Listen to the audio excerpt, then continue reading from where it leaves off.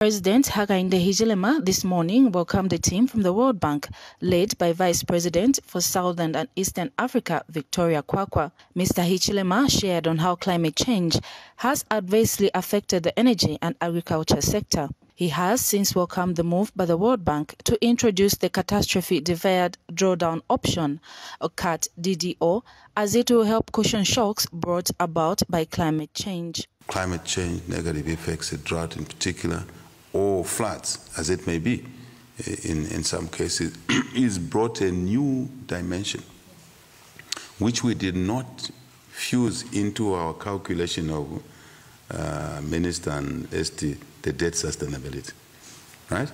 So when we did the numbers, to give you one clear example, you don't have to go far, you don't have to fish around. Our growth projection was that this year we were going to go to 4.7% GDP growth. But because of this exogenous variable, we're now talking about 2% plus. We don't know where we'll settle. Largely because of two things for us. The drought has injected two national risks: energy, food. This leadership also needs to work with friends like yourselves to ameliorate the damage that has been caused by this factor. We can front load that project so that make energy available for one, irrigation agriculture, to avoid an economic shutdown, which may even escalate this damage even the 2+% growth we're talking about. The economic shutdown through energy shutting down, it means lesser growth.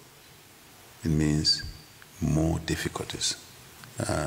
From where we sit, I think we need to ask you to front load that project, which is up to 20 into the 30s, but see what we can pack and bring forward, since the program is already in place.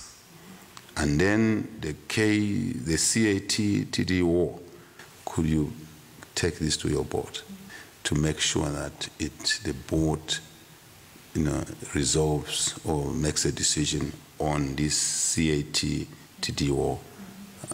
Here is December or something like that when you're going to the board. That will be our ask. And Secretary to the Treasury, Felix Nkulukusa, shared on how government is working with the bank regarding the energy sector. We are working very closely with the country team, supported with the country director who is based in Tanzania, on the energy project, the National Energy Advancement and Transformational Project in the World Bank. They always call it NEAT. And this is a project that runs from 2023 to 2033. It is a $700 million project aimed at making ZESCO sustainable and as well as attracting a new investment, new private sector investment. Meanwhile, Ms. Victoria Kwakwa said the CAT DDO project will reach the World Bank board before the end of the year. We're bringing a new instrument to the table that we haven't used before in Zambia.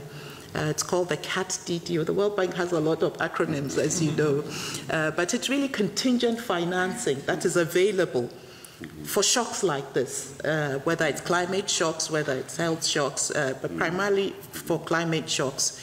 One part of it supports you on reforms for resilience, and then the other part makes the financing available. It can be drawn on super quickly if a crisis hits. So you don't have to be stuck looking for how do I finance, how do I support.